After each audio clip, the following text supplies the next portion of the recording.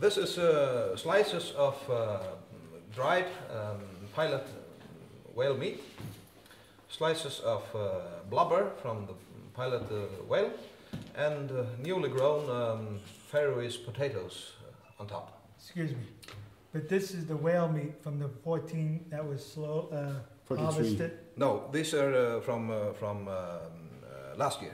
Oh, last year. Okay. Yeah, we dry them for 3-4 months. Oh. They have to hang for 4 months before we can eat them. And If we eat them like this, otherwise we eat them fresh. We just cook them, and we also put them in salt. And we do a lot of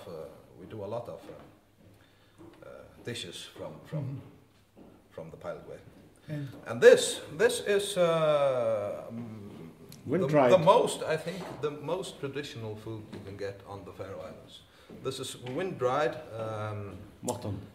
What you call it? Mutton. Mutton, that's Lamskjøtt and mutton. Okay, mutton. Dried sheep. From lamb, right? yeah, from lamb.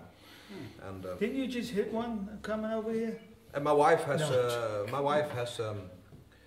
baked the bread. Oh. So it's all homemade. Awesome. Well, we thank you very much for the hospitality. Yes, sir. Thank you so much. Well, Okay. huh? Tony, you go first. Me? No, come on, everybody. Yeah, it looks nice. Yes. Go for it.